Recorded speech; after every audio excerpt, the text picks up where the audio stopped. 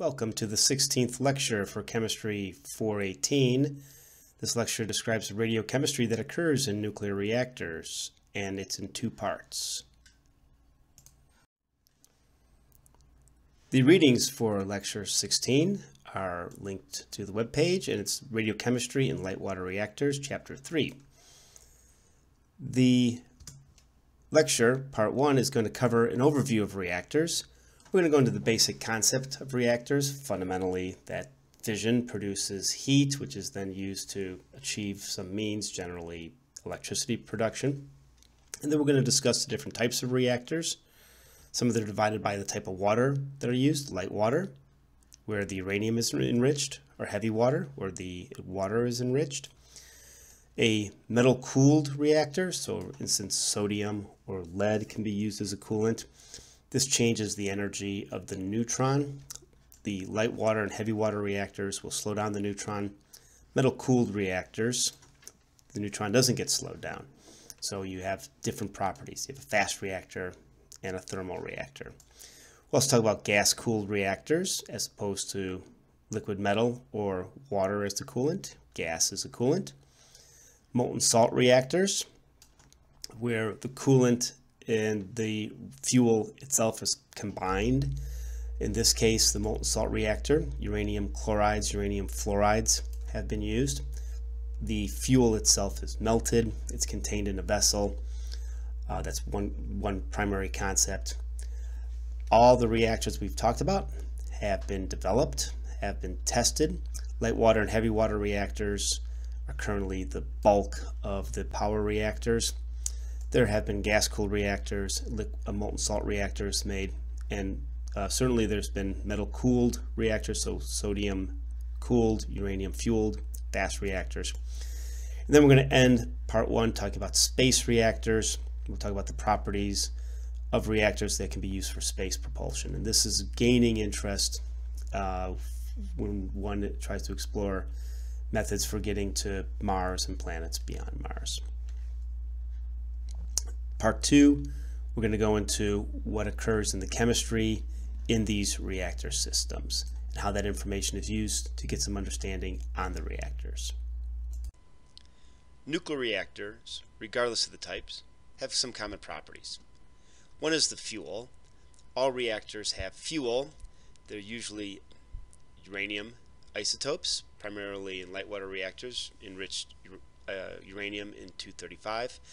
However, plutonium isotopes can also be used in MOX fuel, and their chemical forms can either be oxides, metal, nitrides, or even salt in a liquid form. However, the main commonality is the use of a fissile isotope that is used to drive fission and produce heat. And since this heat is produced, the reactors also need to be cooled. There's a number of different routes for cooling the reactor. They can include air, water, other gases such as carbon dioxide, helium, or even a liquid metal such as sodium. Most reactors have some sort of cladding material which separate the fuel from the coolant. An exception to this is molten salt reactors, in which these reactors the fuel itself is molten and it's contained often in a large vessel. Nuclear reactors will also contain moderators in which the neutrons are slowed down in energy.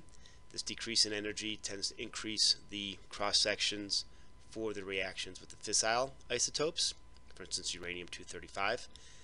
Not all reactors have moderators. Fast reactors rely upon fast neutrons, so they tend not to have the moderators.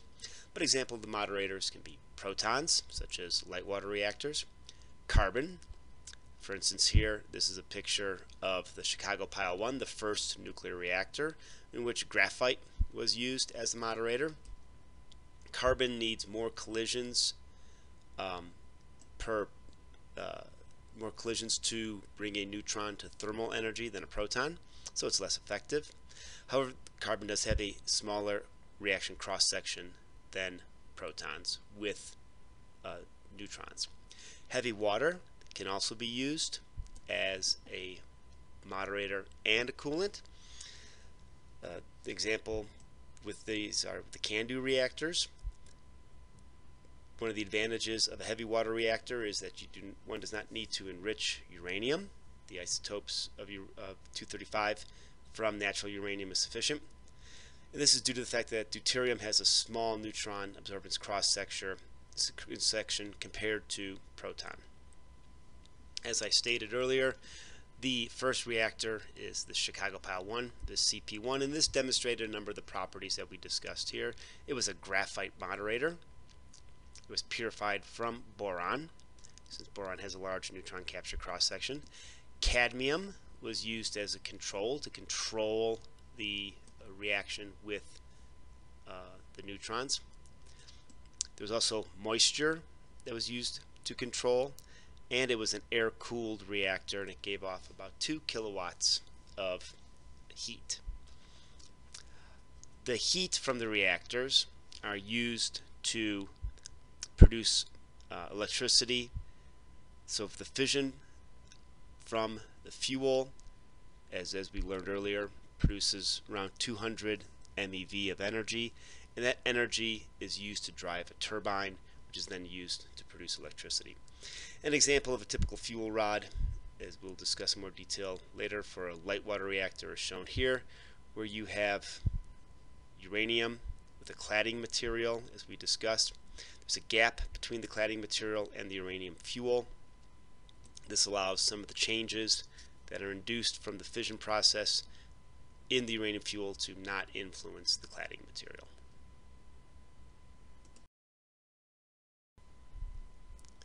The reactor materials also have similar characteristics. One is that they need to be compatible with the coolant, often water. However, salts can also be used as a coolant, and the materials need to be compatible with these materials.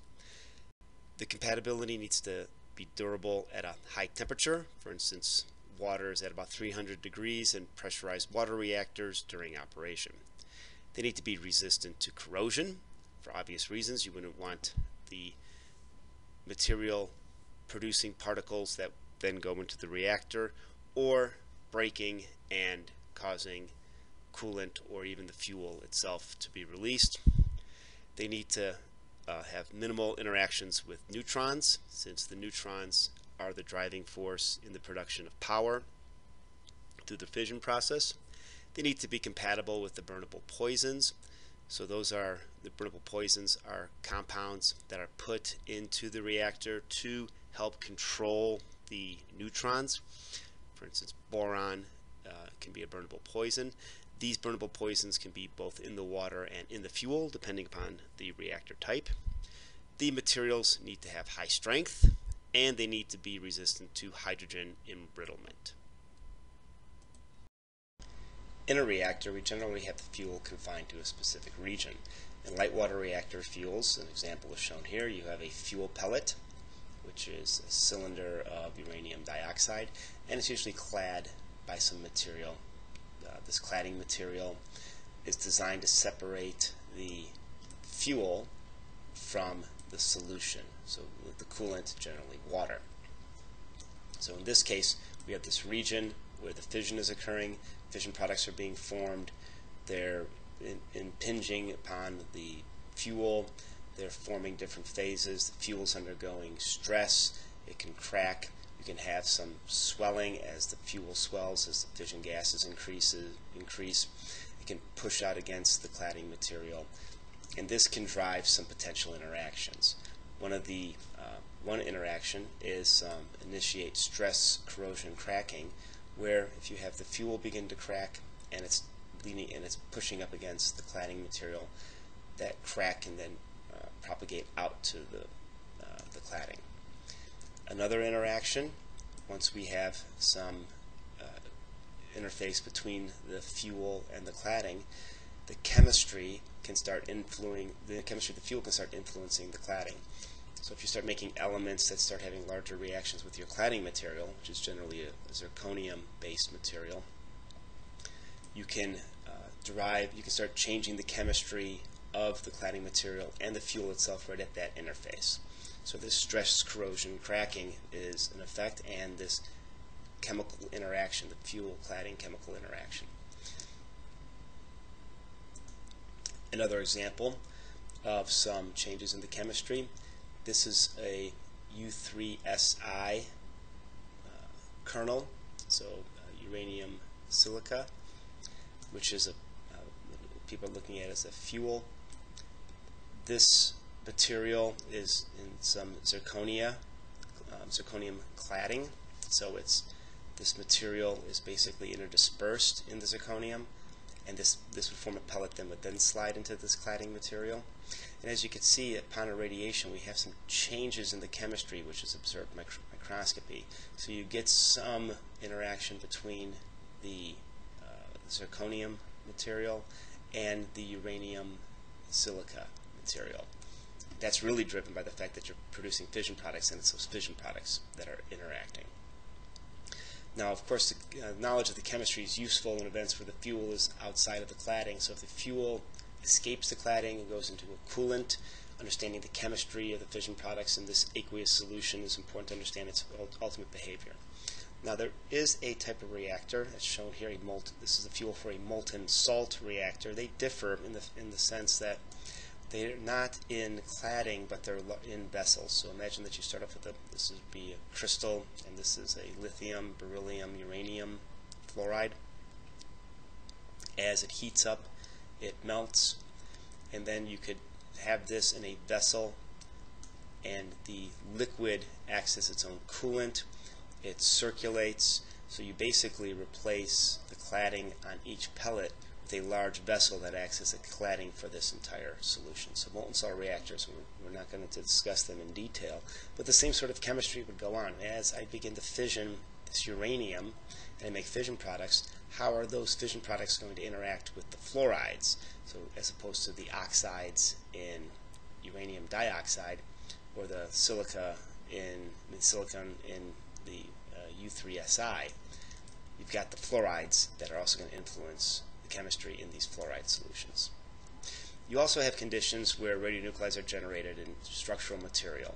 This is due to neutron capture. For instance, if you have a material, often stainless steels, contain cobalt-59, a neutron activation, that cobalt-59 is going to produce cobalt-60, and that cobalt-60 is going to be fundamentally embedded into that material.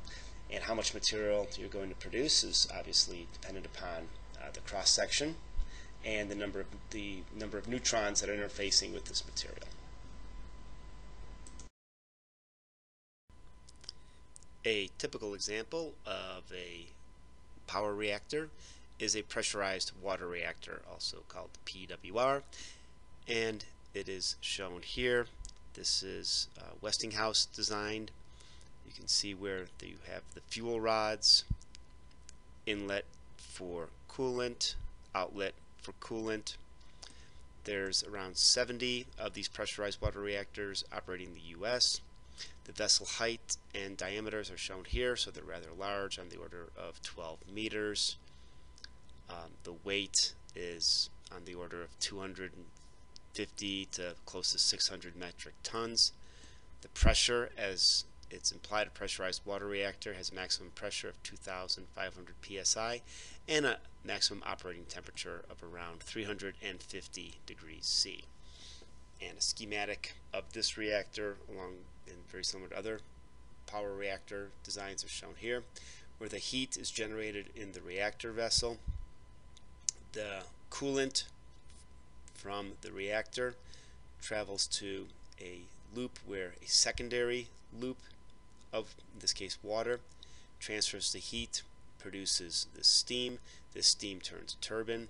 The water condenses and continues to loop around.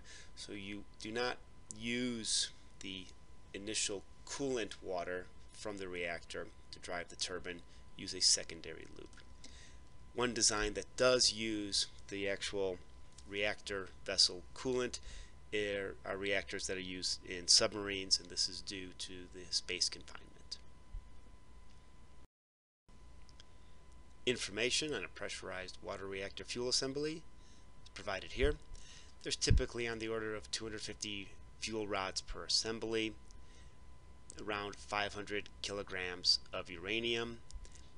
Each rod is on the order of 3.7 meters. And the amount of power that a pressurized water reactor can produce is based upon its size, and it goes anywhere from 600 megawatts electric to 1,500 megawatts electric. And just as a note, the amount of thermal power that is produced is on the order of it's about 3 times the amount of the electrical power. The core of these reactors are shown here. The diameters are on the order of 2.5 to 4 meters, and the total number of fuel assemblies, so again there's around 250 fuel rods per assembly, and the total number of assemblies per reactor can vary from 120 to around 250. Another type of light water reactor is shown here is a boiling water reactor. There's about 35 operating in the United States. And a boiling water reactor operates at a pressure of about 1,100 pounds per square inch, and with the water boiling at the core at a temperature of around 285 degrees C. There are control rods located in the center of a 4-assembly cluster of fuel assemblies. So this control rod's used to control the neutrons and thereby the energy of the reactor. They're normally operated on a 3-year cycle, and about 1/3 of the core fuel is discharged annually. For a boiling water reactor, 1,000 megawatt electric boiling water reactor has about 100 metric tons of heavy metal, that's usually defined as uranium. The reactivity is controlled with burnable poisons added to the fuel, for instance gadolinium dioxide. And this gadolinium, as a burnable poison, it has a large neutron capture cross-section. When the reactor starts, there's often, in the initial phase of the reaction, there's often an excess of neutrons. This gadolinium absorbs those excess neutrons. The reactor power can also be controlled by changing the flow of water through the core. And the way the electricity is produced is shown here, and in this case the coolant water can be used directly to drive the turbine, and then this water is then condensed. So this is some variations on the reactors for light water reactors, either a pressurized water reactor or a boiling water reactor, but they both operate through boiling water and using that steam that's produced to drive a turbine and produce electricity. The boiling water fuel assembly is shown here. The fuel pellets are stacked in cladding tubes made of zircaloy, which is a zirconium-based alloy. These fuel rods are on the order of 3.5 meters. They're put into square lattices, either 8x8 or 9x9, and the water flows up along the fuel, and the rods are housed in a channel box, or also called a duct, as is shown here. And the zircaloy alloy is shown here. It contains zirconium, some tin, iron, chromium, and nickel.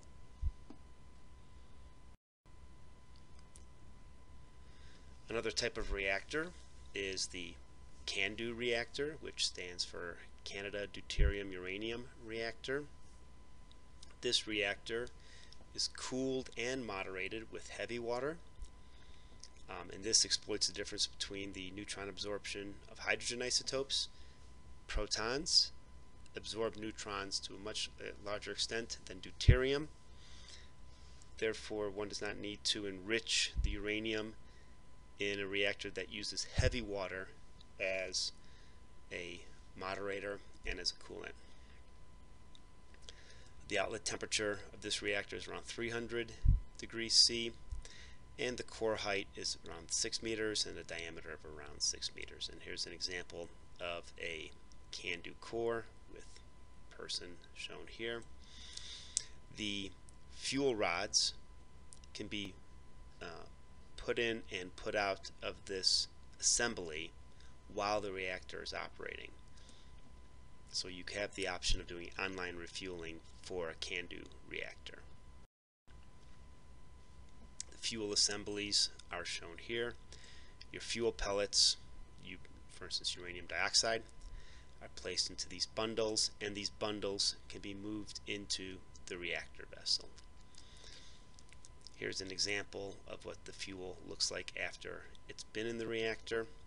The cladding is again a zircaloy alloy, and the fuel pellets are uranium dioxide.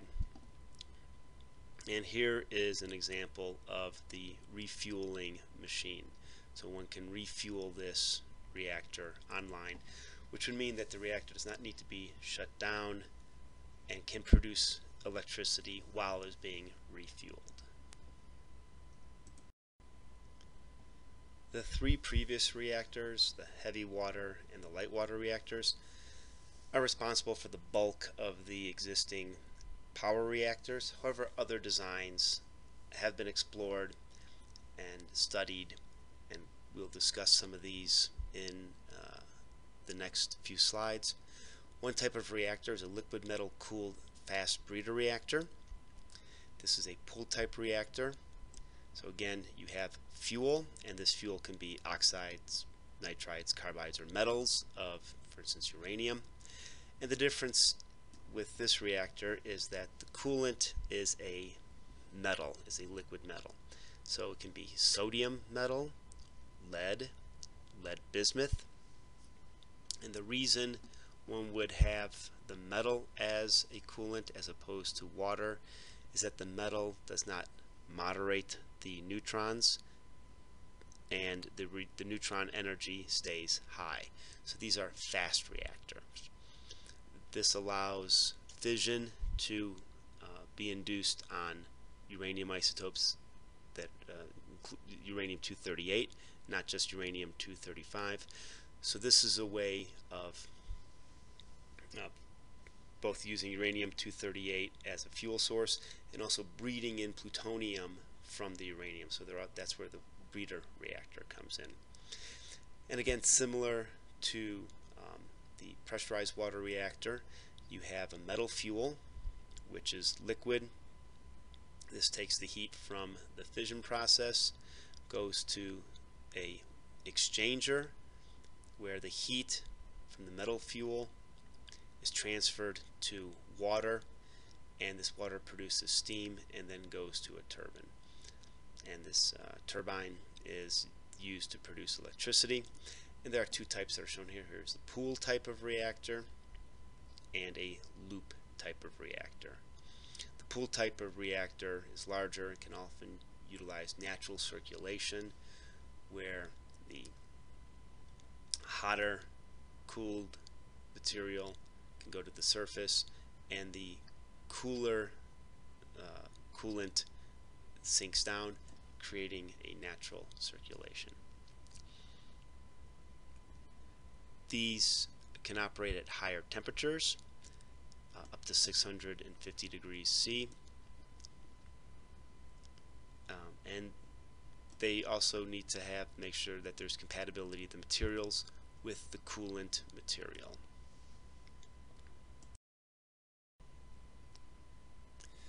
These fast reactors with metal coolant often use metals as fuels. An example of a metal fuel can be a uranium zirconium alloy. One reason why you'd want to alloy the material, if one looks at the phase diagram, uranium has a relatively low melting point. By making the alloy with zirconium, the melting point increases, and the behavior of the material itself is more suitable to the behavior in a reactor. So swelling and damage from the neutrons seems to be moderated if one uses an alloy as opposed to pure uranium metal. The metal fuel also has some beneficial behaviors when compared to oxide. Oxides are hard and brittle, and the metal fuel is plastic during irradiation, so it's a little bit more flexible, less likely to crack.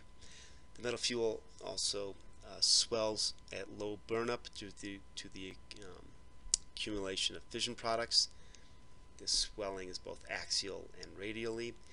This is a situation where one would have to produce a fuel that has gaps in it, or a smear density, so when this swelling occurs, the fuel can swell without colliding against the cladding material. At around 2 atom percent burnup, the fuel contacts the inner cladding wall.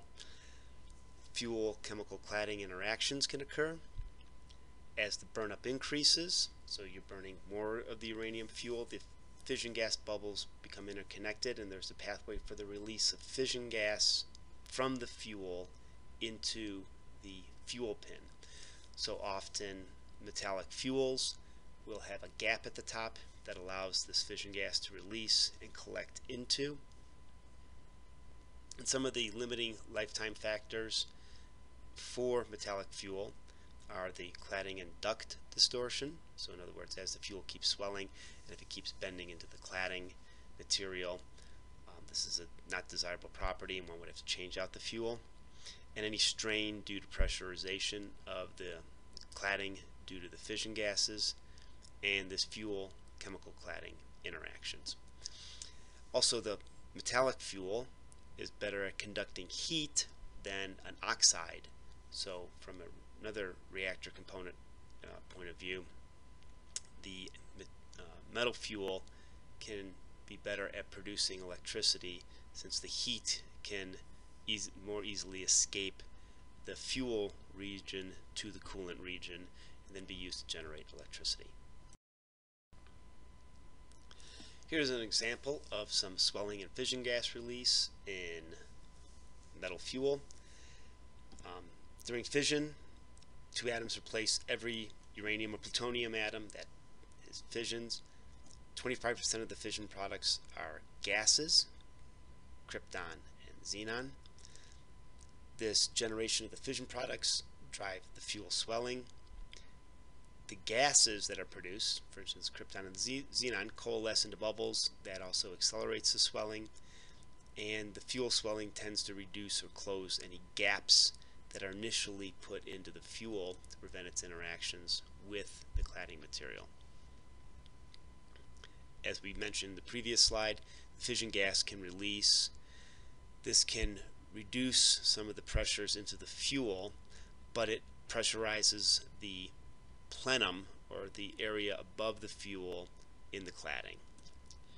And here's an example of some uranium, plutonium, zirconium fuel at different burnups. At 0.9% burnup, you see that there's this gap between the fuel and the cladding, whereas at 17% burnup, so 17% of the uranium and plutonium has fissioned, the fuel is now pressing against the cladding material.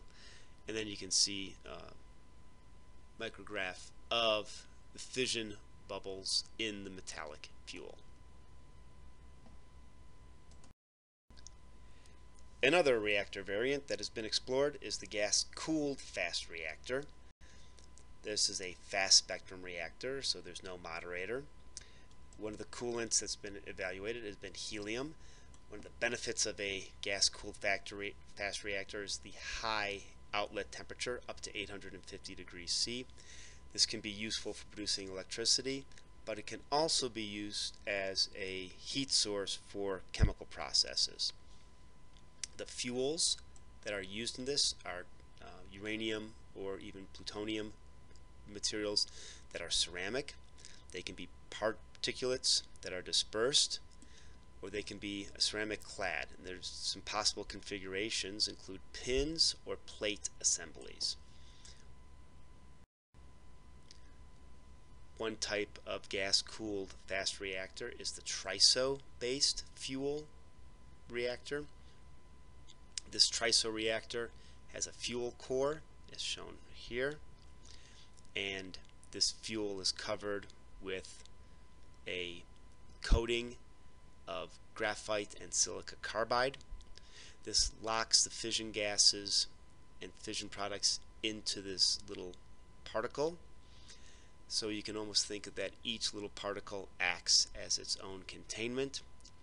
These particles can be pressed into compacts and these compacts loaded into fuel elements, and then these fuel elements placed into the reactor and then cooled by gas. A molten salt reactor is another variant of a reactor. In this case, the fuel is in liquid form. As we shown earlier, an example of a molten fluoride salt is a lithium, beryllium, uranium fluoride. At room temperature, it would be a solid, and then as it heats up from fission, it can go to a liquid state. The fuel melts between 450 and 550 degrees. That would depend upon the exact composition of the fuel. In addition to uranium fluorides, one can also add thorium fluoride to this system to breed in uranium-233. Uranium chlorides can also be used as fuels. These could be trichlorides with sodium chlorides, uranium tetrachloride with sodium chloride, or even a mixture of the tetrachloride, the trichloride, and sodium chloride. There are two primary differences between the uranium fluoride and uranium chloride systems. One, the fluorides have different chemistries, and including the fact that the chlorides can have the trivalent and the tetravalent uranium state, so the overall chemical potential of that fuel can be different. And from a neutronic point of view, the fluoride is better at moderating neutrons, so the chloride reactors can have faster neutrons. The fission occurring in the liquid generates heat. That heat is then transferred to a salt coolant, and this coolant can be something such as sodium chloride, magnesium dichloride, sodium chloride, potassium chloride salts, and that coolant salt that uses the transferred heat to generate electricity with turbines. There are some variations in the molten salt reactor. Systems can have online chemical treatment to remove fission products and improve the efficiency of the reactors. They can breed in uranium-233 from the neutron capture on thorium-232. As shown here, thorium-232 can capture a neutron, produce thorium-233. That thorium-233 undergoes beta decay to protactinium-233, and then that protactinium-233 decays to uranium-233. This system can often uses chemistry to isolate the protactinium, allow the protactinium to decay in, producing the uranium-233, and then that can be added back to the reactor. Some molten salt reactor systems have a confinement of the salt. In this case, here's an example of a pool type reactor where the molten salt would sit here.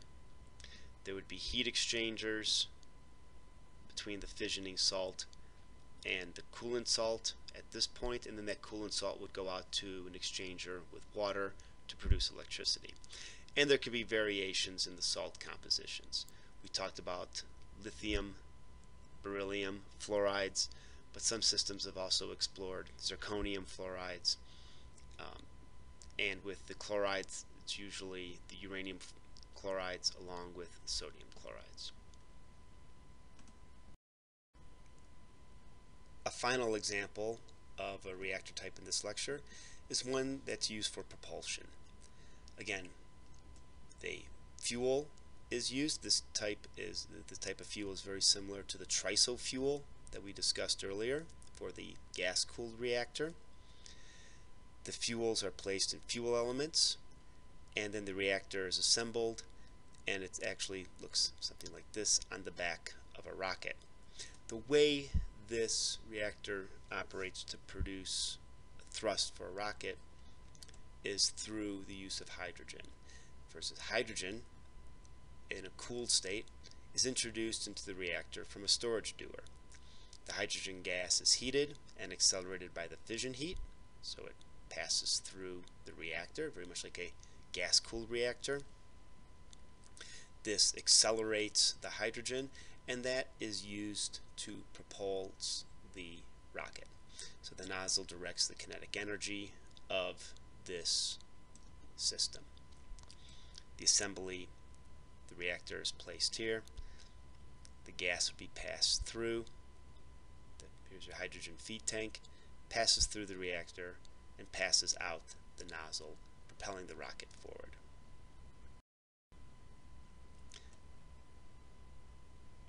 Again, the fuel particle that is proposed for this system is very similar to the triso type of fuel, relatively small diameter, high melting point, and retains the fission products.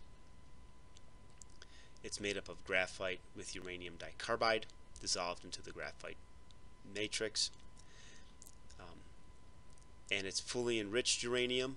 The reason one for a rocket would prefer to use fully enriched uranium as opposed to 5% is that you can make the reactor smaller, so for rockets that is an important component. The way this reactor would be used to propel space vehicles would be that the vehicle would already need to be in Earth orbit. The principle operates by accelerating light mass to high velocities using the nuclear fission heat, so that's why helium is chosen. The high exhaust velocities make for more effective use of light mass propellant.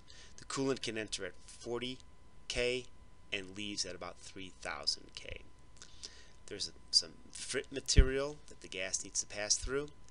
There's a few choices that have been explored, including rhenium, boron nitride, and some coated carbon.